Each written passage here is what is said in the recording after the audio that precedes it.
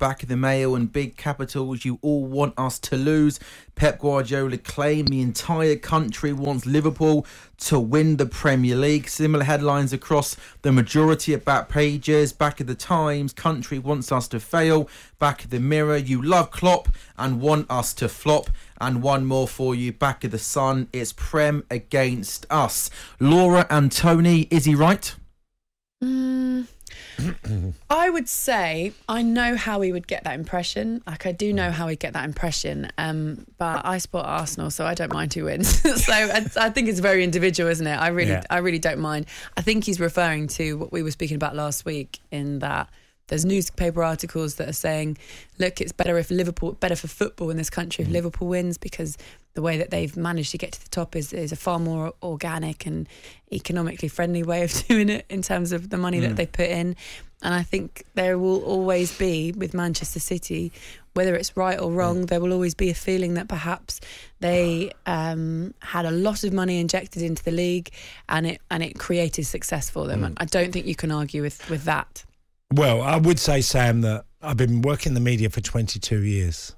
There is a lot of Liverpool fans in the media. Sure. Okay? Yeah. And I could pretend and lie to you, but there's loads of columnists, including myself, all have got the element of Liverpool. I'd just like to think that we're all not having a bias against other teams, because that's not our job. Our job is to be honest on everything, including Liverpool. I try and always think about that. As a fan, that I have to speak openly about what I see with Liverpool and other clubs, Man United, Chelsea, whoever.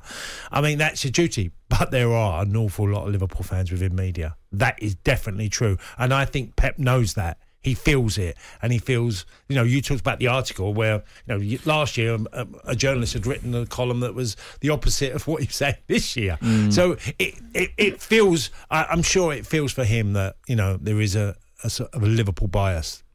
Okay, that Man City won 5-0. After the game, guys, I really enjoyed a debate in the Sky Sports studio between Carragher, Richards, Redknapp on whether Pep Guardiola should sign Paul Pogba this summer on a free. Redknapp and Richards said yes. They think he's got a lot of quality. Pep can finally bring the best out of him in the Premier League. Jamie Carragher adamant, saying no, doesn't work hard enough, not a Pep Guardiola type of player.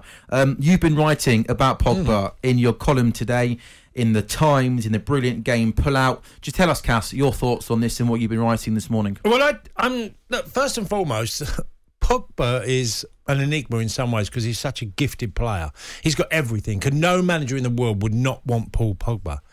I have a problem that I don't think he fits into the narrative of what City are about, and that is even the very best players work their socks off and will do the ugly things in the game.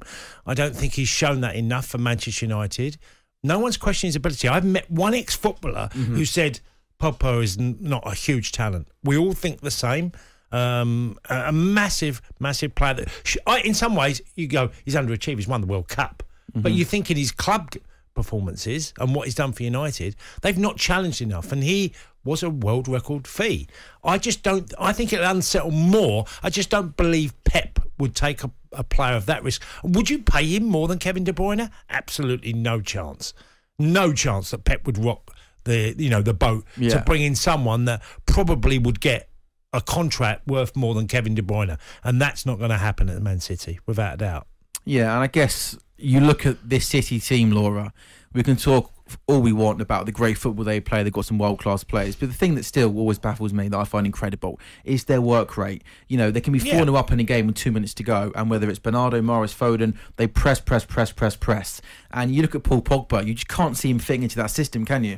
Maybe as well as I don't know what they're going to do with the striker, because this conversation is going to come around the whole time until they pretty much sign a striker. But I don't know if they need him. Do they need him? They need Paul Pogba? Well, no, they've got brilliant midfilders. Yeah, I think it would be a risk that Pep will not even entertain. I just don't believe that would be the case. I think he's on a free transfer. He's going to go abroad. And by the way, when you go abroad, you also get more money because the sign-on fees abroad generally are up front, which in England is over the duration of your contract. So he's going to earn way more by going abroad. Maybe as well for Paul Pogba, he's not looked happy for a long time, and that might be Manchester United, it might be England, might be the Premier League, maybe a break from that, a step away from that is the right thing that he needs. We've seen players go abroad to Italy, to France, to anywhere really, to Spain, and actually their careers flourish when they need a break. And Laura, on that, this is a really important point. You're right about, he might need to change the environment he's living in. Also, we can quite clearly say now that Pogba isn't the really big problem at Man United. From what's happened this weekend and just before, you can now say, well, look, he's not been in the team. He's not responsible. Like Maguire, there is a disease that's happened at United where work rate, well, what was that Saturday? Where was the work rate in Man United on Saturday? Pogba's been questioned so much on this, and I think he's been a scapegoat, but now we're looking at it from a different lens, I think. Just one more for you. A big win yesterday as well for Everton away at Leicester, up to 16th, a point above 18th Leeds with a game in hand. Mirror Football pull out. The headline praised the Jord. Frank Lampard held as keeper Jordan Pickford after another heroic performance, helped Everton out of the relegation zone. Just a week after he almost single-handedly foiled Chelsea, Pickford frustrated Leicester. A lot of love for Everton in the papers, and a lot of papers focusing, Cass, on another brilliant performance by Jordan Pickford. Okay, all right. That was Sam Kerr's goal, by the way. No, it was a good goal as well, wasn't it? But a keeper perhaps who at times in the past has maybe been quite inconsistent for Everton, but certainly over the past couple of weeks, he showed everyone why he's the top-class goalkeeper, Cass. I'd like to think, and nothing's been said on this, and I talked a little bit about it yesterday on the Weekend Sports Breakfast, there's Alan Kelly's goalkeeping coach. I'd like to think he's played a big part in improving him. Yeah.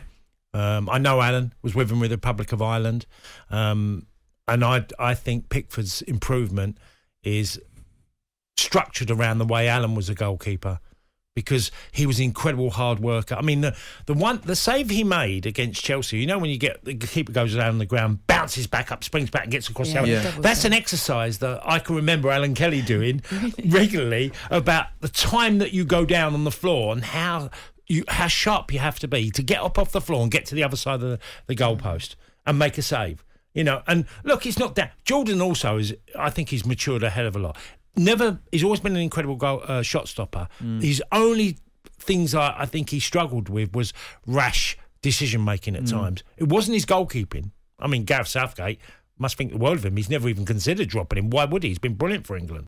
talkSPORT Breakfast with Laura Woods, Monday to Wednesday morning 6 till 10 on AM, on DAB, via the talkSPORT app and on your smart speaker. talkSPORT.